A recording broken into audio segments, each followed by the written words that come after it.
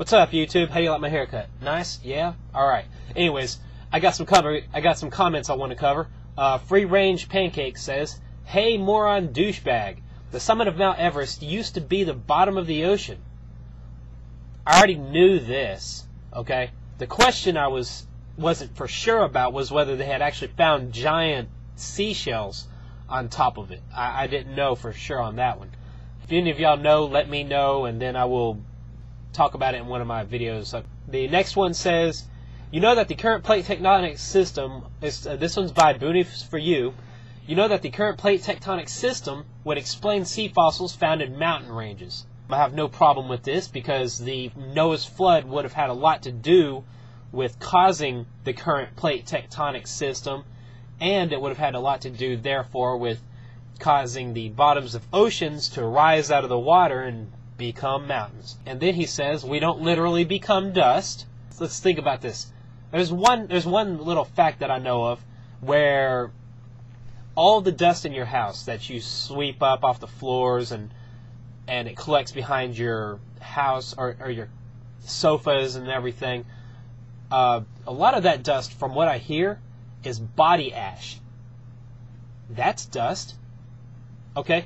So anyways, that statement, "we don't literally become dust," may be true, maybe not true, who cares? But whatever we become, it breaks apart, falls apart, and blends in with the dust of the ground. It's still the same idea. That's all over there. And also, I said I would talk a little bit about miracles, okay? Alright, now I'm not going to look up the Bible, okay? This is just off the top of my head, okay? Number one, a miracle that cannot be reproduced by science, okay? People talk about the Red Sea and the Reed Sea with the crossing of the Red Sea by Moses and the Israelites, okay? The crossing of the Red Sea happened, and then there's a science explanation that says that they actually crossed at the Reed Sea, where the winds blow, and the winds blow just hard enough that it pushes the water back, and then they're able to walk across on relatively, on ground that they can walk across. I don't think it's dry land, but that's about the story that goes along with the Reed Sea. That's not what happened. What the Bible says happened is they were at the Red Sea and they crossed it. Okay? The waters split, two walls of water, okay, on both sides of them. And then it says one more extremely interesting thing, which is the biggest key. You don't get dry land and two walls of water from any naturalistic explanation. Okay? There's only been 3 miracle working periods in history, okay? The time of Moses, the time of Elijah and Elisha, and then the time of the New Testament prophets, whenever Jesus came along, and you get them healing people and performing all these miracles and resurrections and stuff, okay? The time of Jonah, there was a couple of miracles happening there, but that was not miracle workers. And then the last period was shortly after the time of Jesus, with Paul and Peter and the apostles. Another miracle is the wedding feast with Jesus, whenever he turned water into wine.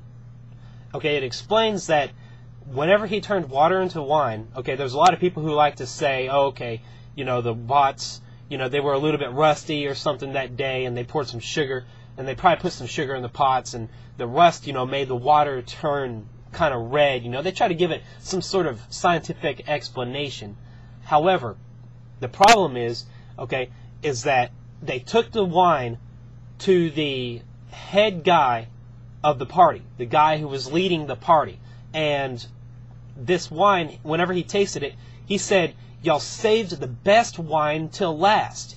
He said it was the best wine from what they all had been drinking that night. Now, this guy's the head of the party. He's probably not gonna be drunk. Okay, he's responsible for making sure that all the guests and all the attendants and everybody are being served, and he's like the head guy. He's not gonna be getting drunk, so he's not gonna be making a drunken statement here saying, "Oh, whatever you give me is the best wine I've ever tasted." He's gonna be sober. Okay, so with that little fact right there means that what they gave him was wine. It's either something you can believe or it's something that you don't believe. It's not something that can be explained scientifically. Miracles, on a whole, may leave some evidence behind, such as the miracles with Elijah, okay, whenever his miracles were killing people, okay, such as he would call down fire from heaven, okay, they would probably leave bones and burnt bodies and stuff, which doesn't really last for very long. But miracles on a whole cannot be explained scientifically because they are outside of the realm of science. And that's what the Bible has. The Bible has the miracles laid out in such a way that they either happened or they're lies. They didn't happen. Okay? Miracles, I believe that miracles happened. So, that's it. Alright, I'll be back on again tomorrow, and y'all have a good day. Talk to you later. Bye-bye.